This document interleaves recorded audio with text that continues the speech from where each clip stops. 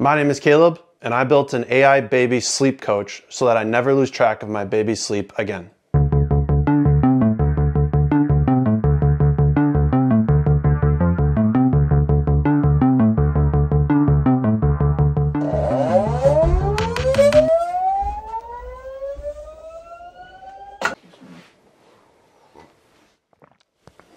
Since building the Hungry Baby Alarm, our baby is fattened up, and our priorities with Baby Dude have shifted to tracking and managing his sleep. As newborns, babies sleep all the time, but as they get older, their sleep patterns start to change. Babies have rough wake and sleep windows that you should try to stick to if you want your baby to be happy and healthy. Otherwise, you'll have an over or under tired, cranky, chubby baby. Parents approach sleep tracking all kinds of ways, from memory, writing it down, or apps which require manual entry. And if you're willing to shell out the cash, there are high-end baby monitors and gadgets that you can purchase which track and provide analysis of your baby's sleep. But I'm too lazy to write things down, and I'm way too stingy to buy expensive products and subscriptions. So I built my own open source sleep tracking and training system. And after optimizing the code and logic, it runs 24/7 on a Raspberry Pi, costing me only $5 a year in electricity. Literally 1% the cost of high-end commercial products, and my wife uses it every single day. After observing a week's worth of sleep data, she recently adjusted our baby's wake windows, resulting in longer naps. Contrary to the high-end competition, I found that a purely image-based approach worked extremely well. Using MediaPipe to look for little baby eyeballs in the crib, I wrote some code to monitor whether the baby's eyes are open or closed over time. If eyes are present and closed, the tool deems the baby sleeping. If baby eyeballs are present and open, the baby is awake, unless you're like me and you sleep with your eyes open.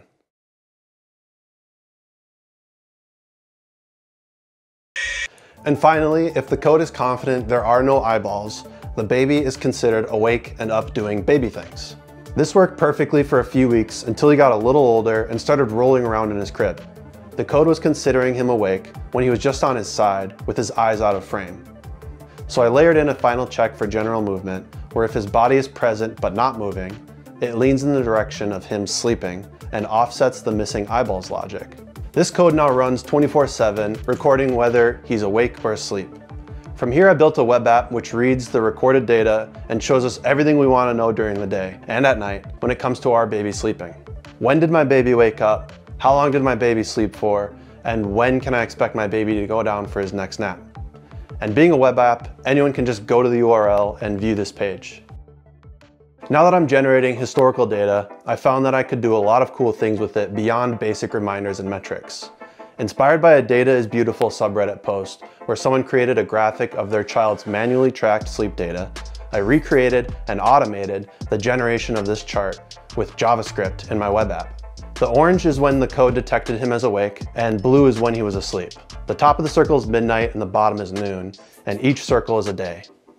So now every time my baby wakes up or falls asleep, the concentric sleep circles grow and should reveal a pattern of our baby's sleep normalizing over time. Also, historical data screams machine learning. So once I had a few weeks of sleep data built up, I started experimenting and found some time series forecasting techniques I could use to predict when he will be awake and asleep over the next month. I'll include my code for this in the repo if you care to dig in further. With this model, I can forecast the next month's projected wake and sleep times for visualization in my crazy concentric sleep circle chart. It's not really useful, but it's pretty cool to look at. And as a kind of random aside, we keep our nursery pitch black when the baby is sleeping. Now, if the baby wakes up and I or my wife are about to go feed or calm the baby, the code turns on a dull red light via Bluetooth on our baby sound machine so we can see where we're walking.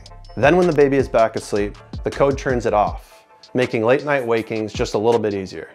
But by far the most simple and useful part of this system is knowing when my baby woke up so I don't need to make a mental note of it or log it manually. Although I have been experimenting with replacing this sound machine with something more natural. To further aid in gently waking your rested baby, I created Hoo Hoo, your baby's favorite sleep buddy. When your baby is beginning to wake, Hoo Hoo will know and enrich the waking experience. When he detects that your baby is waking up, he will gently welcome your baby with the sound of woodland critters.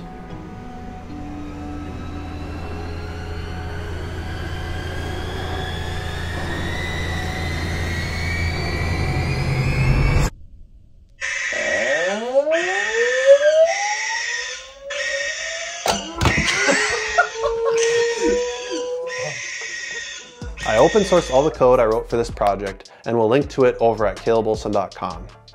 Feel free to download it and try it out. For this project, I prioritized minimizing the cost of compute as well as simplicity of the solution.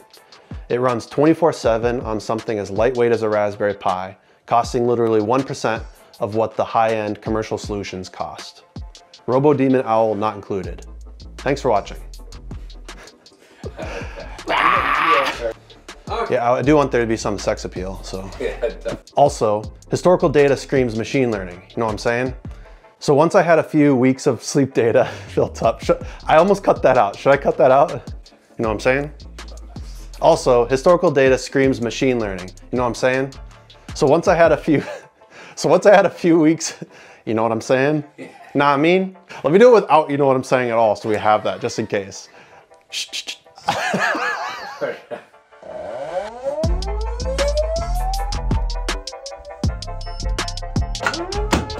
Oh!